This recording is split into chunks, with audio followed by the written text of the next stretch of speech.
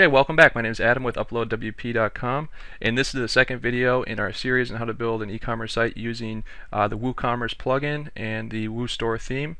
We're going to be building this t-shirt site, worldcuptees.com, which basically we're going to sell soccer t-shirts from start to finish. So hopefully you'll be able to follow along with us and use these videos to build your e-commerce site using WordPress. So what we're going to do, what we did in the last video is we installed the WooCommerce plugin, we installed the WooStore theme, and I just gave you a general overview on what WooCommerce is all about and what you can do with it. So what we're going to do in this video, these next two videos actually, is we're going to set up the WooCommerce settings and then the WooStore theme settings. So let's go ahead and log in to our WordPress admin. And if we log in, first we're going to set up our WooCommerce settings. Okay, so let's go to WooCommerce and then just click on settings. And I'm going to point out basically what's most important here, what you need to do on your first pass through these settings after you've installed WooCommerce and your WooStore theme. We're not going to set everything up in this first go round because there's just too much. I just want to point out what's important, what you should update right away before you start to actually customize the theme. Alright, so in this case what we're going to start with is the general options, and we're located in the United States, so I'm going to change this from United Kingdom to United States and then choose the state that you're located in. In this case we're in Wisconsin. So I'm going to scroll down and find Wisconsin and just click on that. So now we have our base country region as United States, Wisconsin, and obviously our currency is the US dollar. And then here's where you can choose what countries you want to allow people to purchase your items from. You know, in this case, I would want to do specific countries, and then I would just want to do United States because I wouldn't want to pay for international shipping to start out with. Maybe you do. This is all based on your specific business model, what you sell.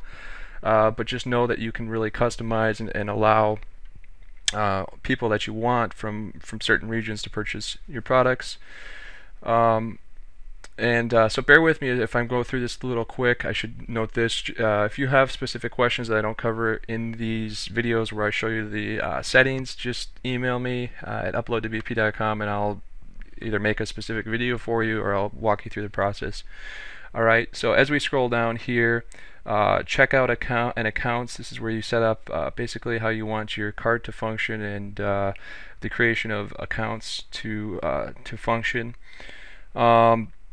I really just leave all of these settings to start out with how they are default as the default. I really don't recommend making any changes to this right now until your store is up and running, and then you can fine-tune and tweak things.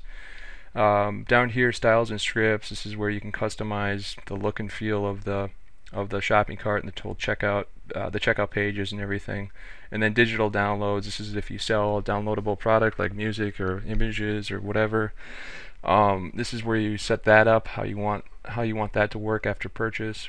In this case we're selling t-shirts, so we don't need to focus on digital downloads at all, but just know that is there if you want to sell downloadable products. Okay, so those are the general settings. Really the main thing to do on your first pass through is just select your country, your state, and your currency. Next, if we click on the catalogs tab up here, this is where we're going to manage how our product catalog, how that is set up. So really what you have here is your default product sorting. This is how people search for your products on the site. You can allow them to sort alphabetically by most recent or by price. Again, most of the settings in here I would focus on after you've actually set up your product categories and set up some products, and then come back in here and fine-tune and tweak things. You don't need to worry too much about this on your first pass through. I just want to point out what's here, what's important. One thing I do like to always check is redirects. I like to check this box here, which redirect to cart after adding a product to the cart. So that, let's say I'm shopping on the site, I add a t-shirt to my cart, it would automatically take me to the cart to purchase. I like checking that because I think it helps with conversions, but you may not, whatever you want to do. Again, a lot of this stuff is completely based on your business model and what you're selling. Product data, Okay, this is where we can enable as much information about the product as we want. If we're going to be using SKUs, you want to check that. Enable weight if you want to put a weight on the item, and dimensions, and that's more for shipping. That's based on your shipping methods. You can enable that. In this case, I wouldn't use weight or dimensions because I'm selling t-shirts, but really it can get as complicated or as easy as you want it to, or you need it to. Okay, so product data, this is where just know that that's where you would enable your SKU and your weight and your dimensions for your products if you choose to use that option. Pricing options, this is just basically how the pricing is going to display on the website.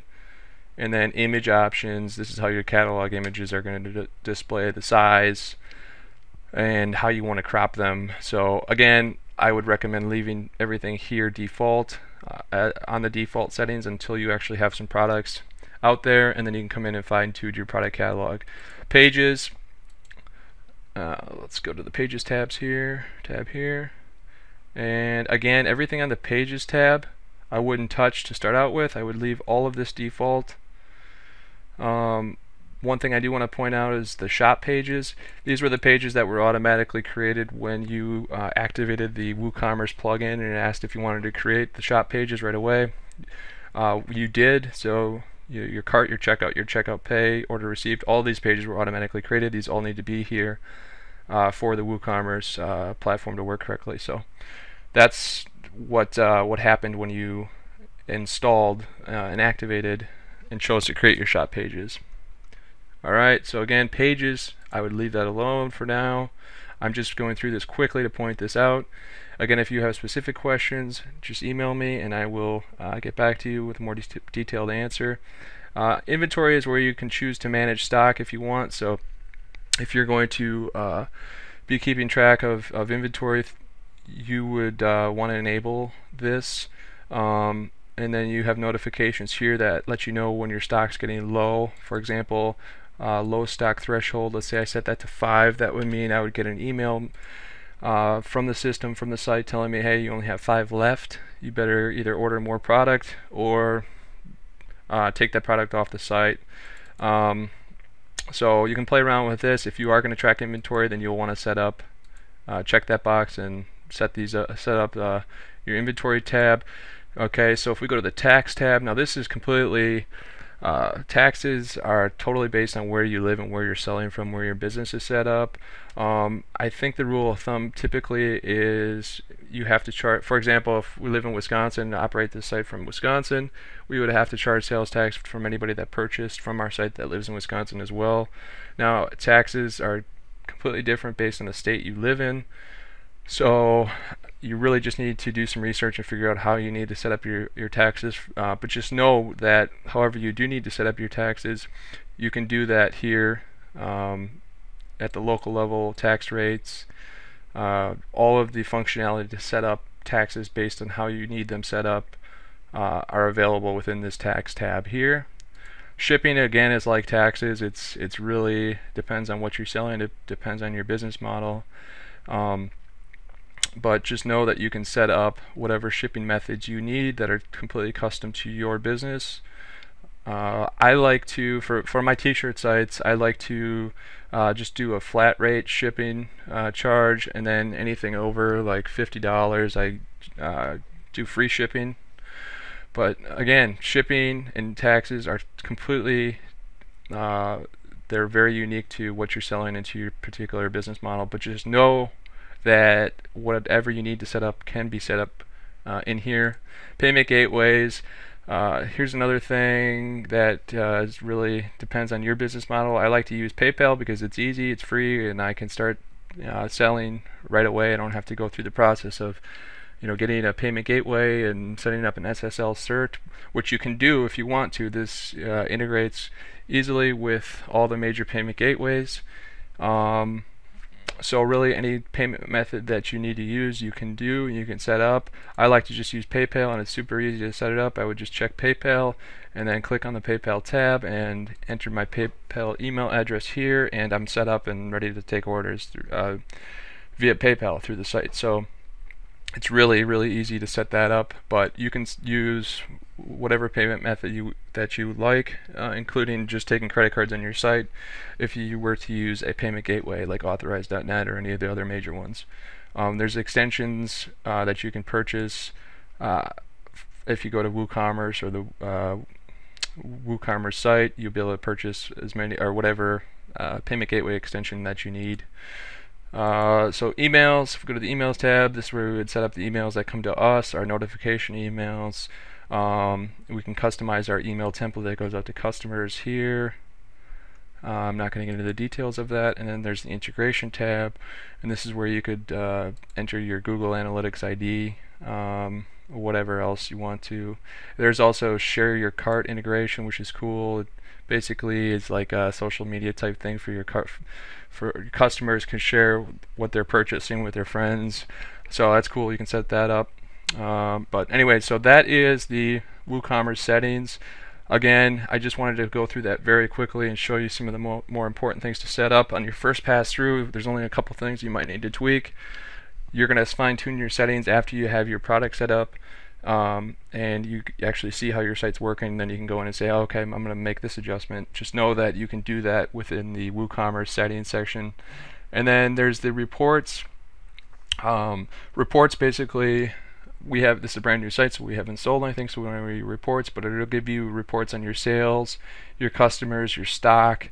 Actually, if I log into one of my other sites that actually has been up for a while and running this, if we go to reports, I can give you an example of what they would look like after you've made some sales. So you know, see total sales, total orders, your average order total, and all this information. Then you just have a chart over here, customers, and so forth. I didn't have any that actually signed up for accounts, so but whatever. So you can really see a lot of information. You can sort it by sales by day, month, product sales, top sellers, top earners, whatever you want.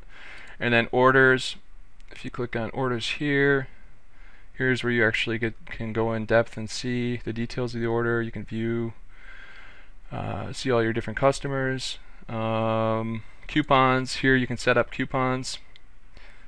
So if you want to add a coupon, you can go ahead and do that, which is great for marketing. And you could actually you could market your site via the many coupon websites that are out there, like Retail Me Not, and there's hundreds of them, and they're actually great ways to drive free traffic to your site. You know, so you might set up a free shipping coupon or a 10% off or whatever your whatever coupon you want to create. You can create them in here, as many as you want. Alright, so that's really the WooCommerce. That's a quick run through the WooCommerce settings. Again, if you have specific questions, just contact me through uploadwp.com. And next, what we're going to do is we're going to actually go through the WooStore settings, which is going to be more of the theme and look and feel settings. Okay, so we'll do that in the next video. My name is Adam with uploadwp.com.